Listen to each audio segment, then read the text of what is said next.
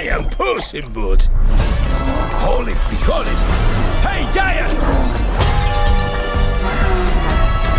You want to see something cool? Gracias, the legend will never die. Puss in Boots, you died. I have 9 lives. And how many times have you died already? No. Puss in Boots doesn't need a spotter. Watch. Watch. A cat always lands on his feet. Watch. You are down to your last life. Mama Luna's always on the lookout for a new lap cat. I am no lap cat. I am Puss in Boots. Not anymore. Meow. Meat pickle. It's Trinidad, the Island Man, your Island Man, come to you live once again from beautiful Hawaii here on the island of Oahu, bringing you, yes you, the best movie reviews on the entire island of Oahu. And yes, this is Trinidad, the Island Man, your Island Man.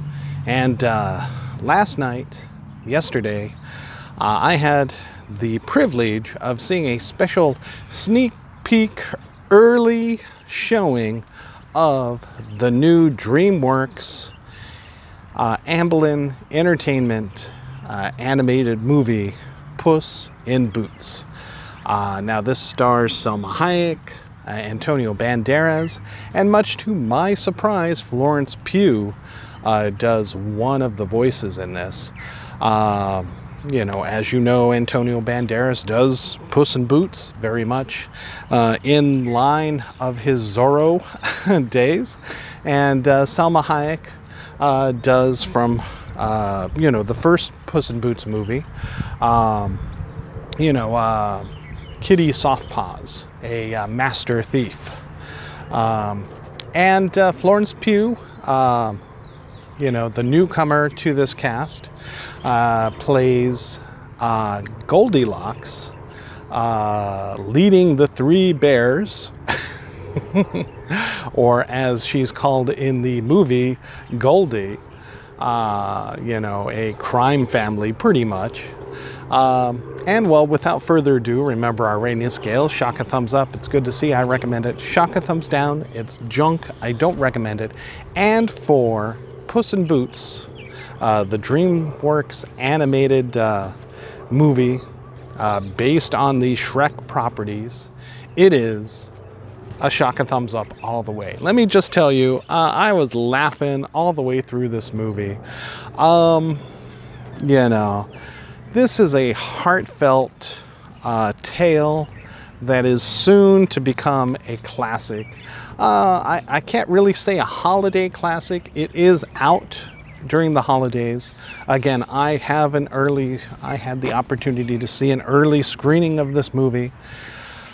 But it will be out for Christmas during the holiday times. And, you know, realistically, it really doesn't have anything to do with the holidays.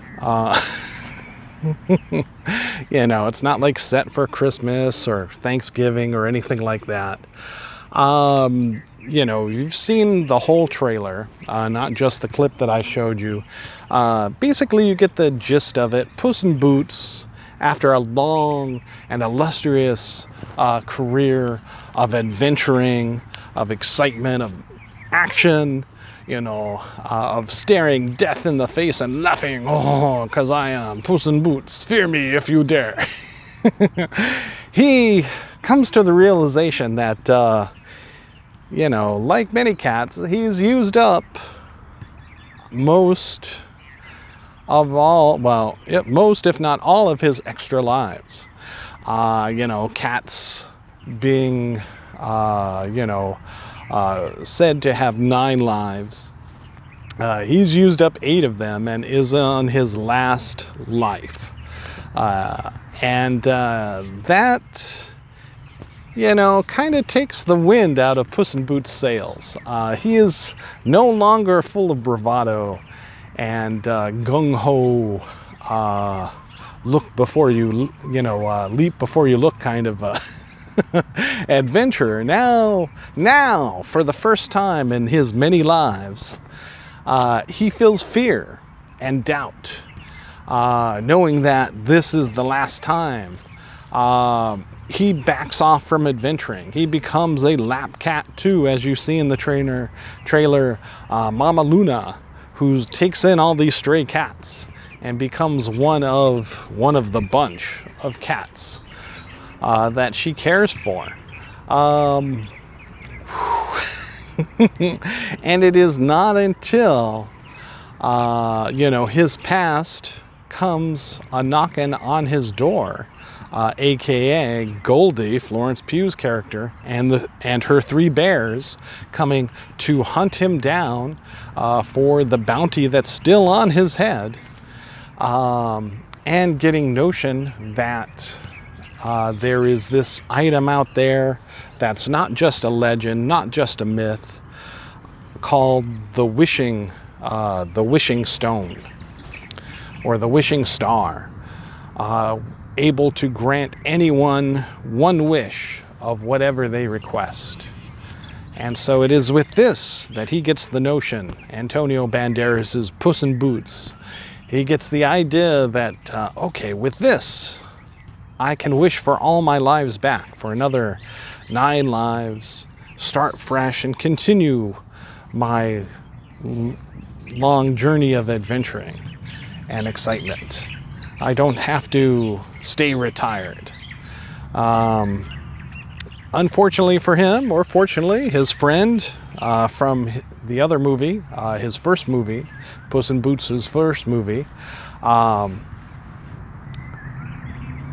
Hayek, Kitty Softpaws, is also seeking out this wishing star. And as a master thief, she has a bit of a leg up, or should I say a paw up, for against Antonio Banderas and all of the other, many other people after this one wish. So Antonio Banderas, Puss in Boots, has his work cut out for him.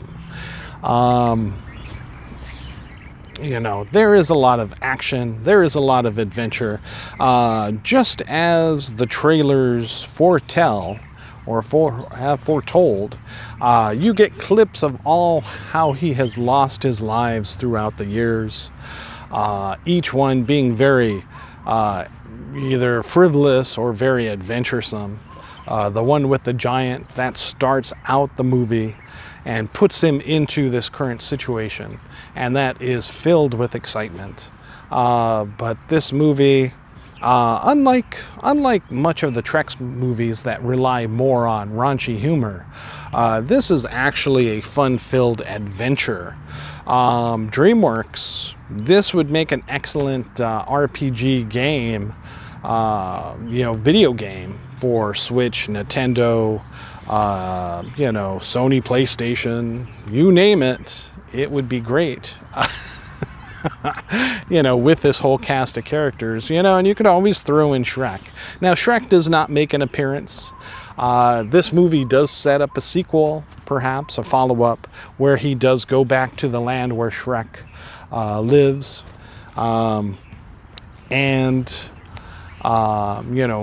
perhaps in the future he does meet up with him again for further adventures. But this is Puss in Boots' standalone adventure, again with Kitty Southpaws, Salma Hayek, Antonio Banderas, re-teaming up again since the Desperado days. Fabulous.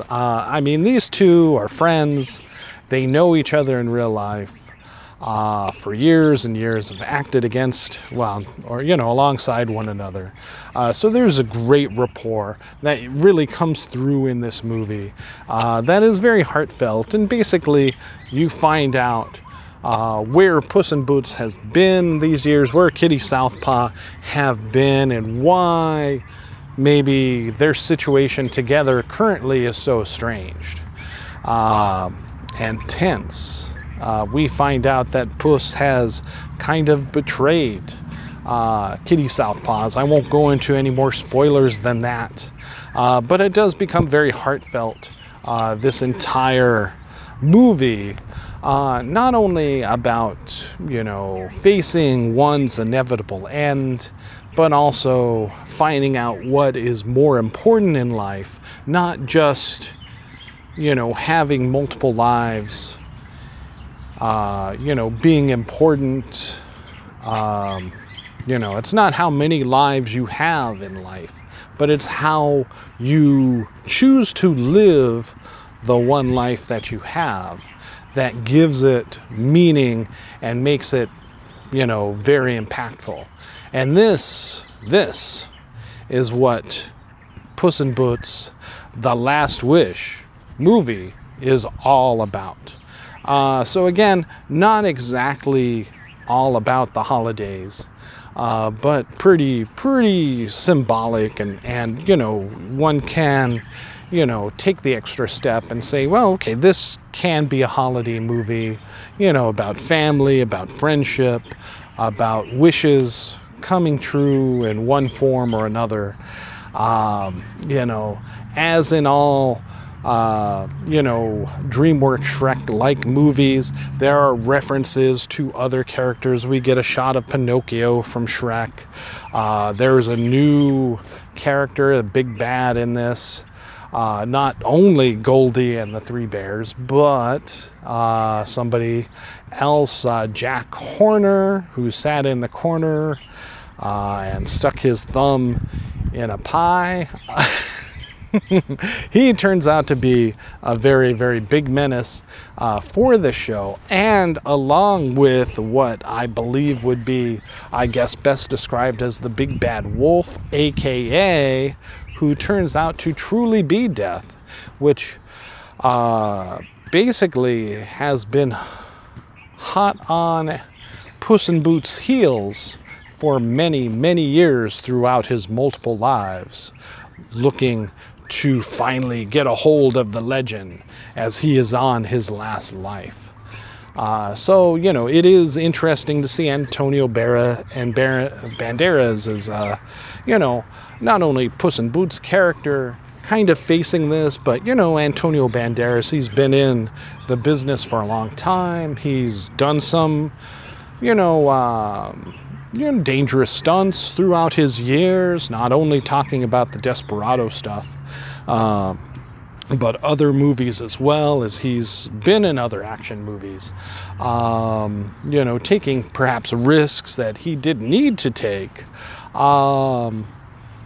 you know, and being older now, maybe looking at his own life and how he's lived his life and wondering how much time he's got left, and also wondering, wishing, you know, as anyone would, for more time, of course, you know. And Antonio Banderas brings all that in and makes it very real. There's great funny humor in this, great action as Puss in Boots, you know, again referencing, you know, the Zorro character that Antonio Banderas had played.